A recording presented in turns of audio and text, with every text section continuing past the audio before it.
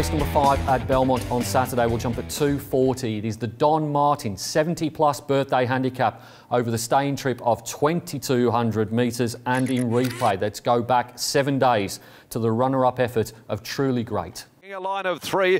Conquered Zone joins in. So War. Truly Great right to the extreme outsiders. Puckapunyal hits the front. Down to the 250. Puckapunyal races 2 clear. Truly Great. So War. They're running on down the outside, but Puckapunyal rolling back to the inside. Inside the last 100 is clear of So War. Aconite. Truly Great. And it's too good for them. Puckapunyal. Puckapunyal home. A double for the Smith stable. Beats Truly Great was beaten as much by the tempo of the race that we've just seen in replay as he was by the ability of Puckapunyal.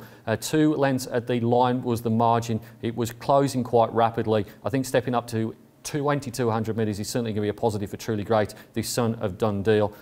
Slight query on going from 1,600 to 2,200 metres, but it is Grant and Lana Williams, it is William Pike, it is Peter's Investments, and this is a race in which I think most of these horses, apart from Truly Great, have hit their mark. Goes on top from number 2, Bombay Style, who's won 2 in a row for its new connections. Tiana Robertson and Mitchell Pateman, they combined last start to beat Aberdeen Queen by half a length. No reason at all this horse can't continue on, but he's another one going from 1,600 to 22. Number 1 is British Bessie, who's certainly a stayer for Sharon Miller and Alan Kenny. He was beaten by Sentimental Gift last start. That was 7 days ago as well, 5 lengths. I'm not sure if that form's necessarily the strongest here. And number 8, Moderator. Forgive the last run behind Bombay Style, was beaten 7 lengths. Prior to that was behind Aberdeen Queen. Came back a bit lame in that run behind Bombay Style. Loses William Pike, but does get Chris Parner. Top selection in race number 5 is number 5, Truly Great, to beat 2 Bombay Style, 1 British Bessie and 8 Moderator. Race number 6 at Belmont on Saturday will jump at 3:20. It is the Glenroy Chaff handicap over 1,300 metres for the 3-year-olds. It's a cracking contest in replay. Let's go back a fortnight and the win of Levitate. Devoted Star cutting the corner, heading back towards the inside. 350 from home. Sharp Bob tackled by Imicey. Levitate behind those. Seminole Brave down the outside playing Marika. Devoted Star doing nothing, but Levitate now launches. Levitate takes off at the 100. Burst clear. Levitate running away from Seminole Brave, and the last is over. Massive win by Levitate. Levitate blew them. Only the 9 acceptances, but this race deserves to be in the quaddie. It's an absolute ripper, and I'm going to go with number 1, Levitate. Now, I jumped off this horse last start, not because he didn't have the ratings in the book to win. I was just a little bit concerned that he'd gone to the well once too often, but he just keeps putting up excellent performance after excellent performance. And arguably, his best run this campaign was in defeat over this distance of 1,300 metres 3 starts ago when he was just touched off by Indian Pacific. I think he's the one to beat here, and therefore he goes on top. From number 3, Captain King. Now, he led all the way to win last start 2 weeks ago, beating Puckapunyal. Puckapunyal since come out and won at odds on. He probably won't get it as soft here, but this horse is running really, really well, and the only time he went poorly was when he really stepped up in trip to the 1,600 metres. Number 2 is Boomtastic, another last start victor coming around in this race, the second from the Simon Miller yard. I'm just a little bit concerned about the gate and probably more about the trip, up from the 1,000 to the 1,300 metres from last time out. And then number 8, the different form lines represented by Giant Leap for Grant and Lana Williams and William Pike. Did get beat in a maiden by Beat the Bro 2 starts ago, and it did take it 4 goes to break its maiden. So, and also beaten by Levitate previously. Top selection in race number 6 is number 1, Levitate, to beat 3 Captain King, 2 Boomtastic and 8 Giant Leap.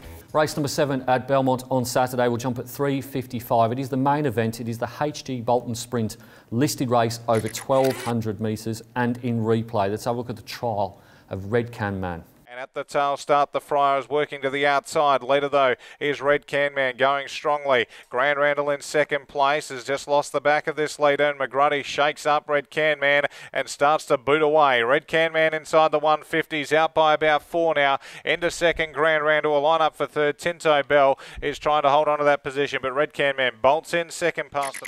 No doubt in my mind that the 2 best handicapped horses in this race are Cup Night and Red Can Man, but I think over this trip and given the barrier draws have to be with Red Can Man. He won first up over 1,200 metres last preparation with what was probably a career best performance. He's drawn the inside gate here. He's going to be well in front of Cup Knight in the run, one would think. Has to be the one to beat. Goes on top from number 3, Cup Knight. He's another rising star of the WA ranks, but he has to concede weight and a head start to Red Can Man from his wide gate. He'll be motoring home. Really liked his trial in which he beat Don's Legacy by 3 lengths, but I think this might be a race too soon for Cup Knight.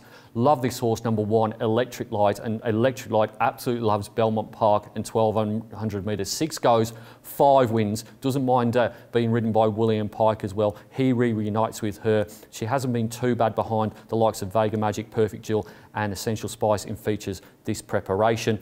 And then number 5, Samizdat. Now, he was terrible in the Beaufine Stakes. I think it's make or break day on Saturday with Samizdat here in the for the Asian Beau Stakes winner. Hopefully last time out was just an aberration and he bounces back to form. Top selection in race number 7 is number 7, Red Can Man, to beat 3 Cup Knight, 1 Electric Light and 5 Samizdat. Race number 8 at Belmont on Saturday will jump at 4:30. It's the Amelia Park Handicap over 1400 metres and in replay. Let's have a look at the Cerise and Right Galloper, Inspirational Girl. Same time, Flower of Scotland, though, wobbled right off towards the middle of the track, balancing at the 350. Skin and Tins had reached a narrow lead. Down the outside, Turbo Power. His Inspirational Girl letting loose, though, with her run. Inspirational Girl surges up, nearing the 100. Kicks about a length in front of Turbo Power with Abbey Lane running on. But Inspirational Girl makes it a winning return. Inspirational Girl beat home Turbo Power. Inspirational Girl is 5 from 6 for Peters Investments, William Pike and Grant and Alana Williams. The only time she lost a Drift Star of all horses, and you'd have to say it was a combination of pilot error and the tempo of the race. She carries less weight here than most of her chief rivals, and most of her chief rivals, the likes of Massimo and Military Ruler, are pretty exposed in terms of their handicap. It goes on top here, probably the best bet on the card. From number 1, Massimo, who finally won again 7 days ago, but he has been in work for quite some time now. He loses the senior jockey of Clint Johnston Porter. He jumps off with Maddie Derrick coming on. They claim down to 57 kilos. They still rise in weight by 2 kilos. Massimo did win last start, goes in the minors on Saturday. Number 2 is Military Ruler, who must be absolutely sick and tired of chasing home Cerise and White Gallopers. Showmanship, Windstorm, and then Windstorm again. Has the bars on, but that's not a concern with the McAuliffe Yard, and I think the step up to 1400 metres suits. And then number 14, Turbo Power. Now, this horse was second in the replay race, beaten a length and a half. Don't think you can turn the tables on Inspirational Girl, but there's no reason at all why Turbo Power down the bottom can't win some kind of race. Top selection in race number 8 is number 8, Inspirational Girl, to beat 1 Massimo, 2 Military Ruler and 14 Turbo Power. Race number 9 at Belmont on Saturday will jump at 5:05. It's the Crown Perth Handicap over 1400 metres and in replay. Let's go back to a midweek win of Position of Power. Back in the field, Birding Magic looking for an inside run, but at the top of the straight, and Pateman's often gone with Inflation. Inflation races 2 clear from Cheston Flyer. Position of Power a further 2 or 3 behind it. Inflation at the 200, still with a handy lead. Position of Power starting to knuckle to the task, but Inflation's responding. Inflation clear. Position of Power starting to dig in hard. He's coming 2 to the leaders 1. They'll hit the line, diving on the outside position. Position of Power has won 2 1400 metre races at Belmont Park on the bounce, and I think the key thing here is going to be the map. He's drawn gate number 2. He has tactical speed, so he can sit just off the leader. He gets down to 58 kilos with Chris Graham taking over from the suspended Paul Harvey, and I just think he'll be ahead of the main dangers here in the run, and he's proven in his recent starts that he can let go in the straight. He goes on top from number 2, Double the Pro, who's improved significantly for Luke Fernie. Did win 3 starts ago at Northam, then came to town and won for the Mitchell Pateman-Fernie combination, and then last start was beaten 5 and a bit lengths by Levitate, but that's a very good horse and had drawn a very sticky gate, 12 of 14. Can improve here from gate number 7. Number 9 is Pike in the last. That's Devoted Star. It's the relation to Enticing Star. Got a bit of a query about the 1400 metres for this horse. Did win 2 starts ago over the 1000, then was disappointing behind Levitate in that graduation race over 1200. They go to the 14. Might not be the right decision. And then number 3 is Aberdeen Queen. Now, this is a horse coming back in trip from the 1600. Did win over 1652 starts ago. Probably better suited over the 1400. Has drawn a horrible gate here, 13 of 14. Top selection in race number 9 is number 1, Position of Power, to beat 2 Double the Pro, 9 Devoted Star and 3 Aberdeen Queen. It's now time to nominate my best bets on the Ascot card. I think it's going to be a good day for William Pike, like it is most Saturdays in Perth. Race number 5, Truly Great, and then the best bet on the card. Race number 8, Inspirational Girl. It's easy to stay up to date with everything that's happening at Perth Racing. You can log onto our website or you can follow us on one of our social media channels. Until next time, bye for now.